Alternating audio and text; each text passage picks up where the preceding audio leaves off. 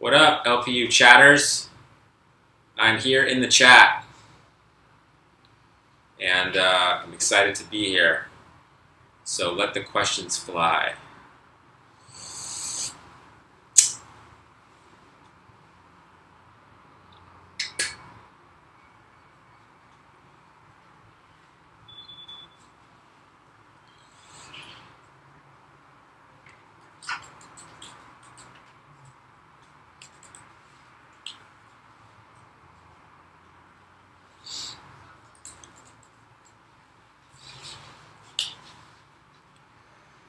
All right, let's get some good questions in here. Do you ever wear your guitar pick necklace? Can't say that that's an everyday staple in my wardrobe.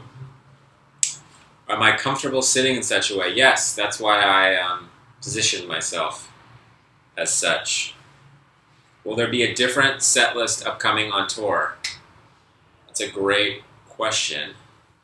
One we hope to answer ourselves sooner than later.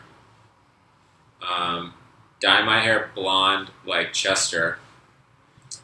I actually had blonde hair in high school. Didn't last very long. I also had straight hair at one point. Another failed experiment. For all you curly-haired people there, just embrace the curls. Don't go against the grain. It's not going to make your hair happy.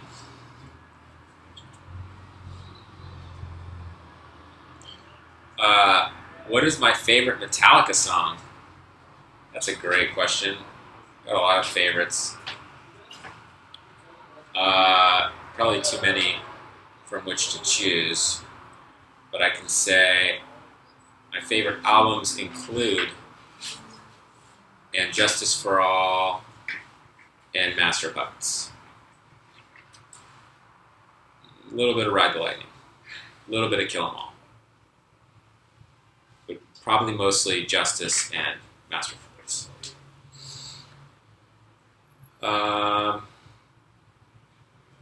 If I could have one thing from Africa, what would I take? The answer to that question is friendship.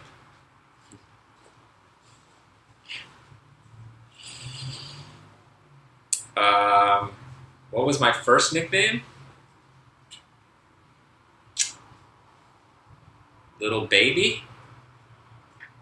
Not that I'm a baby, but maybe I was actually a baby when I was a baby. So maybe they just said, hey, that's a cute little baby. They didn't know my name. I try not to be a baby as an adult. Last time I did this chat, I was with Jared. So I was actually talking to another human being sitting next to me. I feel like I'm having a really interesting conversation with myself and also with all of you. Okay, which song from Hybrid Theory is the most difficult to play? We actually played the whole album at Download in England, and there were a few songs that we don't typically play in our revolving set lists, so we had to refresh ourselves on a few of those. I believe those were Forgotten, By Myself. I hadn't played the album version of Pushing Me Away in a while. They're not physically hard to play. I just had to really hone in all the little changes and timing of everything. And that was a really fun show to play. One of the more challenging ones. Normally, when we're on tour, we get into a groove where we don't really have to think, well, at least I don't have to think about what I'm doing, it more just kind of flows. When there's a lot of material that's new in the set, sometimes I find myself thinking about it more, trying not to mess it up.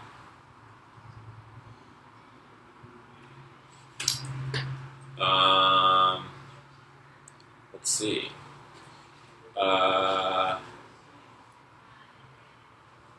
What do we think about collaboration with Steve Aoki? Steve is super creative, super talented, and we've been really lucky to work with him again recently. Certainly the first collabo was a lot of fun, which is why we relish at the opportunity to work together again. Super nice guy, super smart. Hope you guys dig the outcome. What did I play with Jacob Dylan? I just played at a charity event this weekend at the Troubadour, and it was actually my first time playing at the Troubadour, which was cool. That's a club here in Los Angeles that's world famous. I've played a lot of clubs in LA. In fact, I worked at a bunch of clubs in LA. I worked at the Roxy and the Whiskey. Certainly played a lot of shows there. I used to go to shows at the Troubadour, but I hadn't played there. And I got to join Jacob and some other really talented musicians. Stu Patrick that played with the Raconteurs. Stephen Stills performed. Jade, who was in Edward Sharp. Which songs did I play on? We played a cover of a Sam Cooke song called Another Saturday Night, which is a really fun song to play. And played a song called I Think It's Gonna Rain, which is a ballady one, which I really, really dig right now. It's an old song as well. And I just learned it this weekend and got to play with some really great people and raise money and awareness for about Crohn's and colitis, which affects a lot of people. And this event was great in terms of both awareness and fundraising to help people that are affected by that.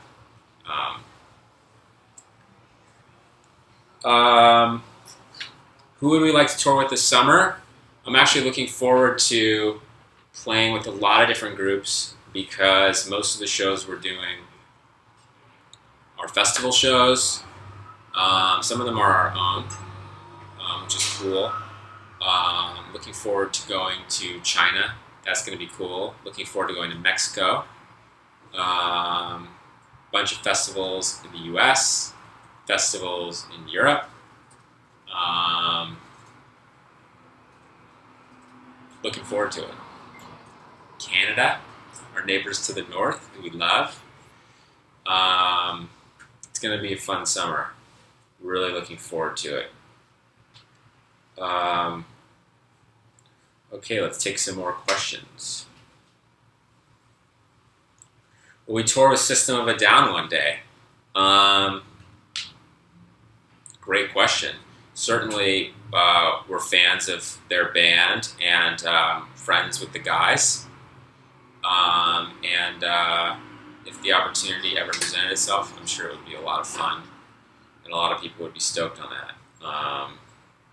Great guys. Saw them recently, and just fans of what they do.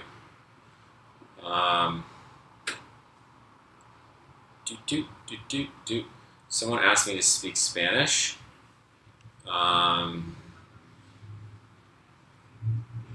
Gracias.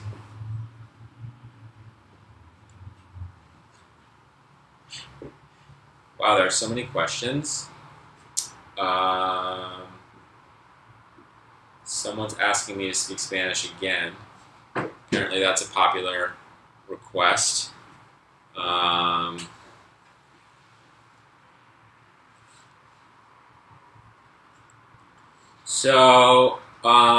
We get a lot of requests, and I see them a lot on these chats about coming to certain cities. You guys want to log in here because the screensaver took hold of the machine. A lot of different cities, a lot of different countries. We get a lot of requests. There's Lorenzo. Say hi. Yeah, we try to basically go to as many places as we can every year. Certainly don't get to a lot of places that we would love to visit. Of course, we spend time here in the studio. So it's really a balancing act, and hopefully many of you can come see us in one of the many places we're playing.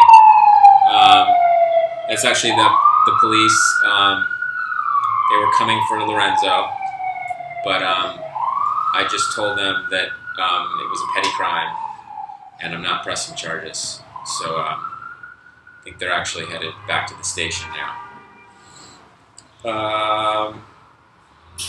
Okay. Wow, a lot of love for Lorenzo. Okay. I'm down with that. Will I grow my hair out again? My hair is getting pretty long. Not that you can tell. But it's been in a process of growth, as hair typically is. How long will it go? Remains to be seen. I feel like my answers are very cryptic. That's either very fun for you or very enervating. You choose. How do I stay unconventional? Well, first of all, thank you. I take that as high praise, as unconventionalism is certainly an underrated quality to which we all strive. If I'm going to answer that question remotely seriously, I'm going to say trying to think about things from my own perspective, to question things, not take things for granted, not just accept the status quo all the time. Those are certainly, I think, valuable traits that I try to employ. So, thanks for a thoughtful question. Unconventional, but thoughtful. Unconventional and thoughtful.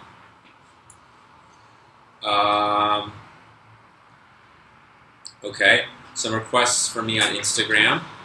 I know the band has an Instagram.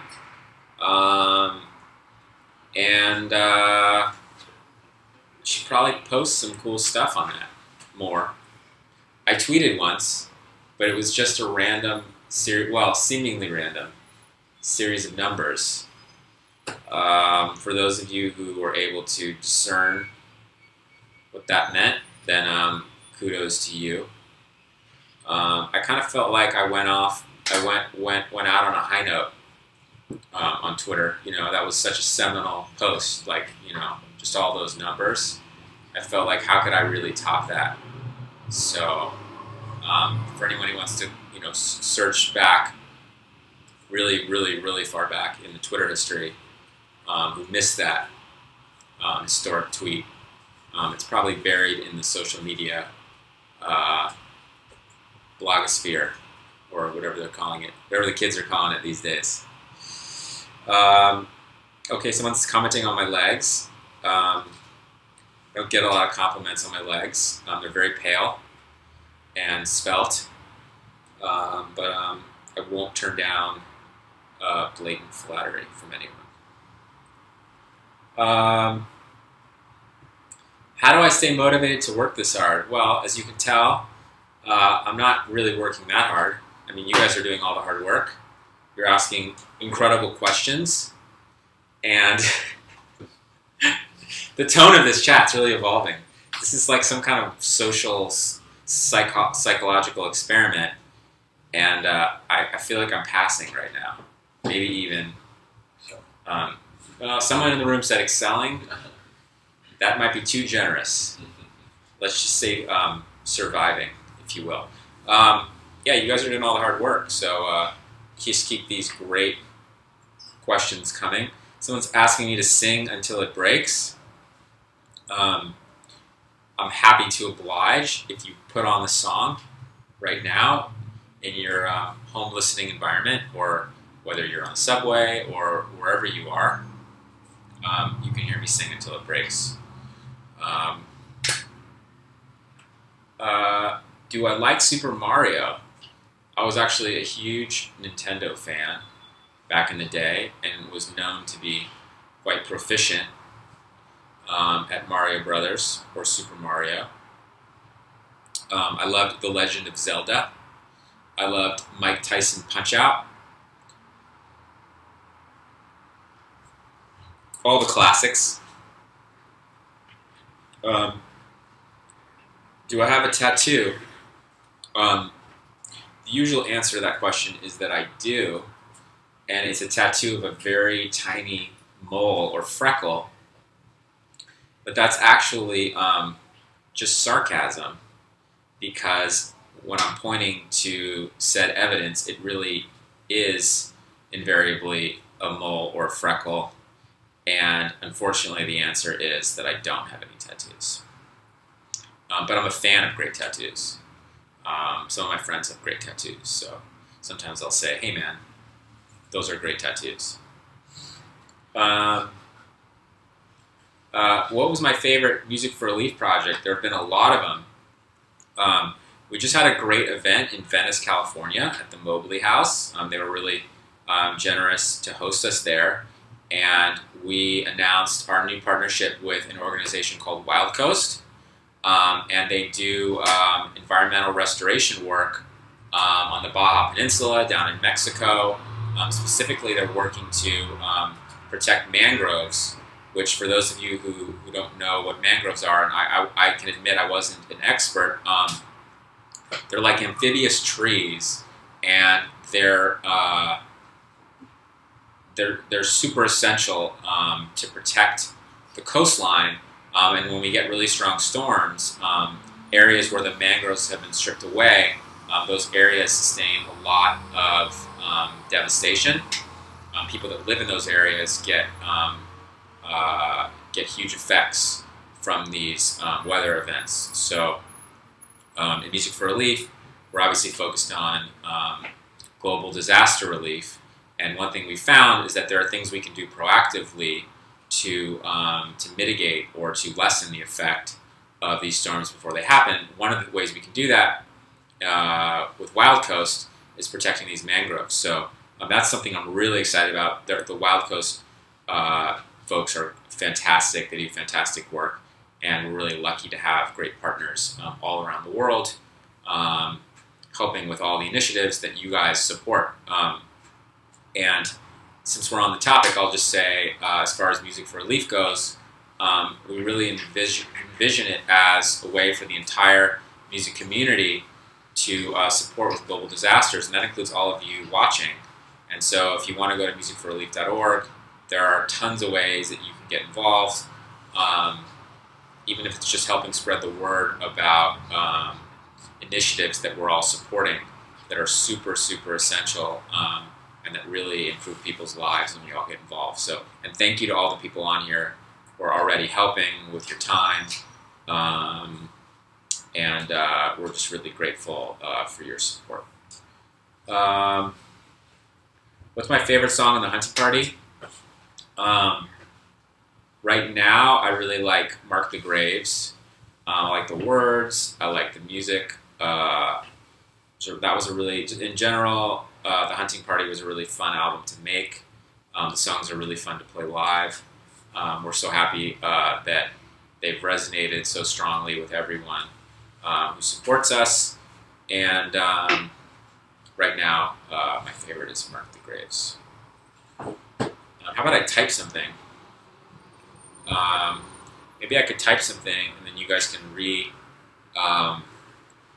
guys can like copy and paste it and retweet it or tweet it, since this isn't a proper Twitter post. But this is something you guys could maybe just retweet for me.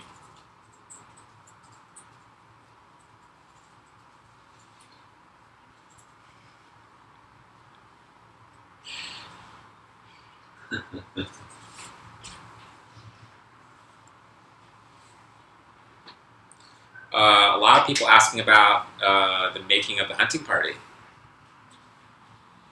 Very relevant question. First episode went out Friday. First episode went out Friday. So you can look at it at youtube.com/Linkin Park. If you go to youtube.com/Linkin Park, first installment is up there. And this album, again, was really, really fun. We had amazing collaborators. And our very talented videographer was there to capture a lot of it. And you guys are the beneficiary. You get a chance to check that out of seeing what that was like. Super, super cool process, and glad we can share it with you. How would I like to play a super old song live from before Hybrid Theory? Wow, that's going really far deep in the catalog, Hananator. I think we've broken out a few pre-Hybrid Theory songs, although they're few and far between. Maybe like a Reading My Eyes. There was one called Fuse. There was one called Spark Marker. That's a cult classic, Spark Marker. Also, is that alliteration or assonance? I always get them confused. I think that's alliteration, Spark Marker. Okay, what inspired me to get in the music career? Well, I never thought about doing music as a career per se when I was young. I just loved playing music. I got my first guitar when I was about 12, and that was about 10 years ago. And I've been playing ever since. I just love playing music. It's really fun. I would do it even if I had, it wasn't my profession. I would still do it because I love it. And I'm really grateful that I do get to do it as my career. And so are the other guys. I'm grateful I get to play with my friends on stage all around the world. And thank you guys for supporting us. Can I see that little guy, Mark? I think he wants to make an appearance. Yeah. Okay. So, little Brad wants to join the chat again. And so he's going to answer the next question. Okay. When did people start calling you Big Bad Brad? Well, people started calling me Big Bad Brad a long time ago when I wasn't as big. And it's particularly ironic now because I'm only 4 inches tall.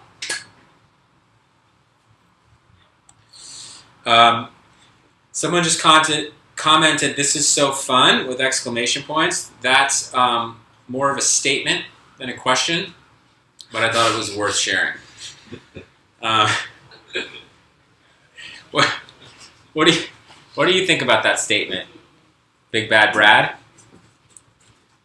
I think it's hitting the nail on the head, or as some people say, slightly on the nose.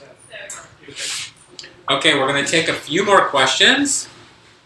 So for those of you joining our chat, get your last questions in because we want to end on a high note.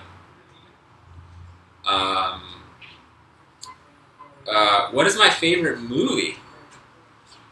Thank you for asking. So many great movies. I could tell you one of my favorite comedies is actually Coming to America with Eddie Murphy. Classic. One of my favorite comedies. Great. Can you keep watching it over and over again? It's like reading War and Peace. You get something every time you experience it. Something different, something new. Layered. It's layered. It's like an onion. Just keep peeling back the layers. Okay, 2 more questions. 2 more questions. People are asking about Berlin.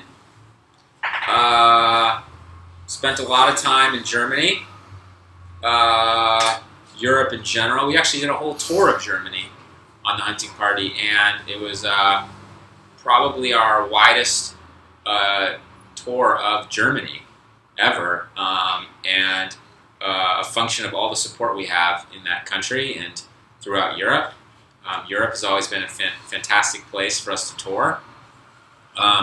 We've been lucky to be able to have huge shows in other places around the world, like South America, fantastic. Asia has always been so amazing to us. We've even been to Africa, certainly North America, great. What continents am I leaving out? Australia, amazing tours in Australia.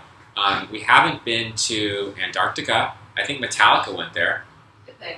Yeah, it probably wasn't their biggest show that they played, but it was probably the coolest. Oh, I'm sure it was. What's my favorite book? I actually really do like War and Peace. That's a really pretentious answer, but I finished the whole book in my younger years. I didn't read it unprompted. Someone assigned it to me, but I loved the book. Someone's asking, okay, last questions, and then we'll do our closing remarks. How about that?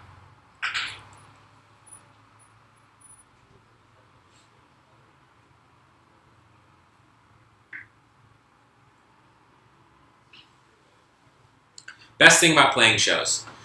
Great last question. The best thing about playing live shows is being able to share our music with people directly all over the world. When we're making an album, we work really hard on it. It's very insular. It's basically just the band, and if there are other producers or engineers, and literally takes place in a room with no windows. And this could go on for months. And so the ability then to pivot and be outward facing and share the music with people who give us so much energy and sing back, it's really such a blessing and a gift, and we're so grateful to all of you for, again, supporting the band over the years, supporting all the things that we're also involved with, like Music for Relief, and supporting this chat, supporting the LPU. And in closing, I would like to say that this was by far the best chat I've ever done today. Okay, let's even go further and say this is one of the best chats ever. Ever. Not in the history of chats, but in the history of chats that I've been a part of, this is definitely in the top 20. Or 5. Maybe top 5. What do you think about that, Big Bad Brad? This was the absolute best chat I've ever done, and I want to thank everyone for joining me, and I will see you at the next one, if I get an invite. Good night, or good morning, or buenas noches, adios.